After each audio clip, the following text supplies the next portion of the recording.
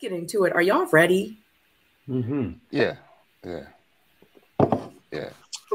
I was about to say, where do we begin? Where we starting? Where we starting?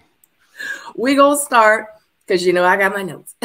We gonna start with the group meeting for their last get together. Tommy tells the women that they will introduce the men to their family members.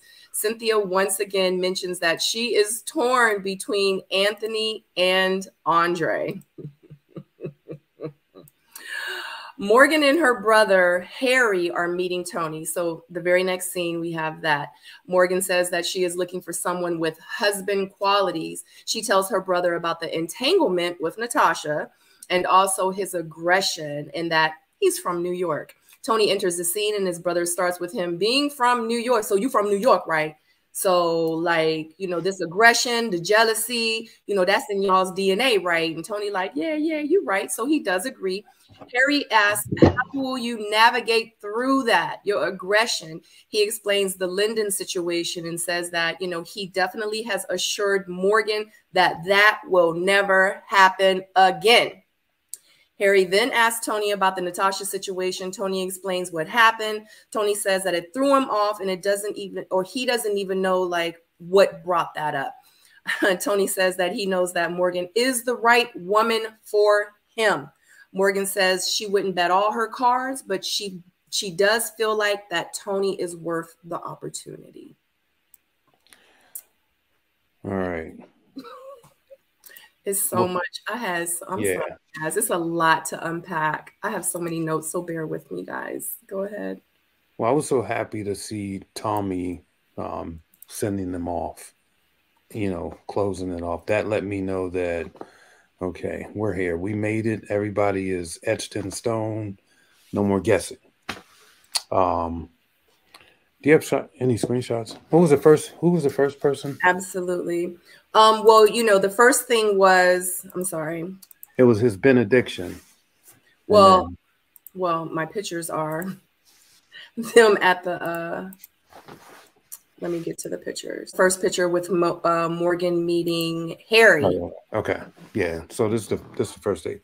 So one of the things that that was a little bit conflicting and you know, about the whole Natasha situation and Tony was, okay, Tony said Morgan was his number one from day one, right? But then he's, you know, has his entanglement with Natasha. So I could see why Morgan would tell that or, you know, give that information to her brother, because if you claim in day one or number one day one, but you've had this, you know, sort of this thing that you've been carrying along, where's the truth falling at here? That's number one. Number two, I don't know.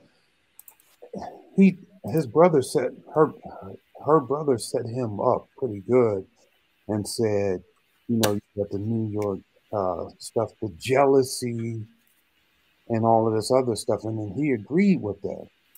I would never have agreed to that. I would have pointed that out. Like, I mean, if you're not jealous anyway, I would have been like, you know what, take time out, take that off the table. And, you know, I see the strategy, you know, based off what we saw in the end. I see the strategy that Morgan set up in this moment right here.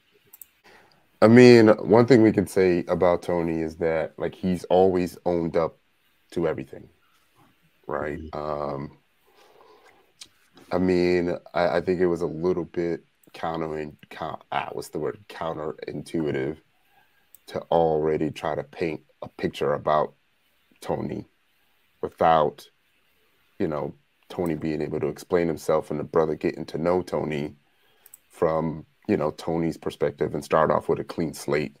You know, he's already got this impression of him that is slightly negative being from New York. And it was like, you know, Morgan had an understanding with her brother because all she needed to say was, he's from New York.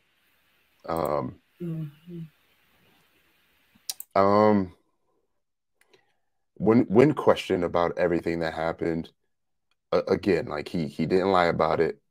I think he said all the things that are necessary to say. you know, when you're meeting parents, being truthful, being honest, and everything could have been true. When it comes to, you know, being in the journey that's full of integrity, people was kissing other people. That was before Morgan. He owned up to it. Oh man, there was one more point I wanted to make. I just can't think of it right now. Well, let me say this while you think of that. Mm-hmm. I'm not going to drag Tony for doing what pretty much every season has done in terms of, you know, messing around and, you know, doing whatever the hell they do, right? That because that happens in the real world of dating too. So it doesn't matter that it was in this platform. The only thing is and like I said, like you said, rather, he owned it. He did. He ate that. He didn't lie. He didn't, you know, sneak his way out of it. He, you know, he took that head on. Respect. I think that that's used to shape the villain, you know, that they're showing us in him. Unfortunately, because, you know, these are, you know, in the day, like I said, real world scenarios that are just magnified. You know what I'm saying? So, you know, yeah, I think that's interesting. It's just unfortunate the way it unfolded. Yeah, I think it's interesting that you were saying about painting the picture as the villain, but I still don't really see it that way. You know, like I in all honesty, he comes out of it pretty clean. You know, like it seems like his fault is the entanglement. You know, which was frankly nobody's business, really. Yeah. I'm not even, to be honest, I'm not bothered by the entanglement. Like, at the end of the day, like, as a viewer, I don't really care what he's been doing or whatever.